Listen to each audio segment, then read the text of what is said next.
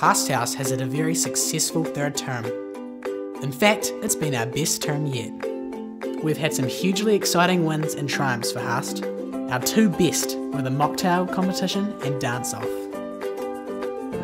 Before we get into the details of how great this term has been, we thought we would ask students around the school what Haast really means to them. So Lewis, what does Haast mean to you? Last. Haast. Students are always really nice young people. That's the thing that I value. We always enjoy playing sports with them. It's lovely to play futsal with the Haasties, with the Year 9s on Friday. Great. Yep. That's what we like to hear. We've got a good synergy. Great synergy. Haast is one of the best houses in for Dunstan High School and yeah. Core Haast. Well, there's definitely a lot of winning. It's very competitive. They have a lot of house spirit, and yeah, Pike's just a really good house. That's what Haast means to me. You see, Haast is like the green of life. It's the green of the trees, the grass. Yeah. It's the green of just everything. You see.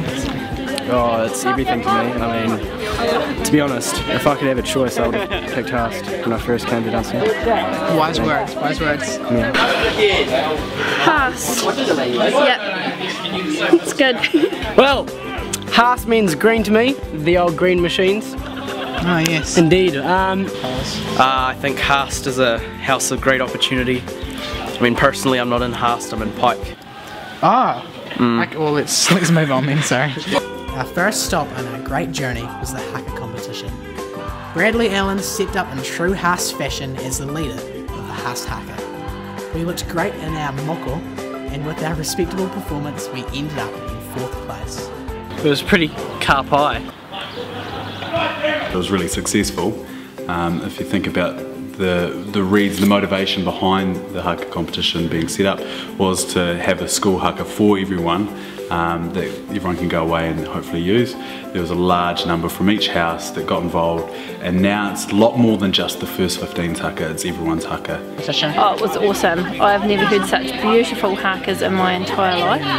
Especially I felt the Haast girls were particularly good. Yeah. Loved the haka. I loved the haka competition. Loved watching all the preparation for the haka competition.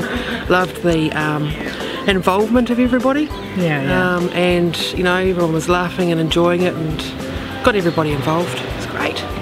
The mocktail competition was a huge success, with the Goblet of Haast being the winning beverage. This drink was inspired by the magic of Harry Potter.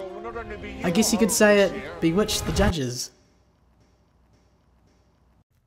The practice exams were super fun and exciting. Instead of asking students about how their exams went, we thought we would ask the teachers. There was evidence that more revision was required. Cajun Stringer, need to lift your game, mate. Nikita Parker, you're where it's at, so you know. She's in Haast too. Exactly, so. Another Haast, you're doing well, and Māori. They actually did really well. I'm really pleased with how well they're coming along. Both classes, my Year 11s and my Year 12s. My Year 12s aced it. They did very well in atomic structure and bonding. My Year 11s have still to realise that they have to do some work. No, I'm such a quiet thing. Hello. Now we didn't have time to interview people about dance-off after the competition, so in the last week of term we interviewed students asking them how dance-off went without it actually having happened.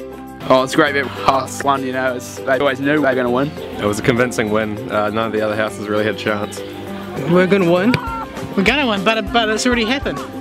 Oh, you see this is the attitude, We have won. Well, I don't know if it was to be expected.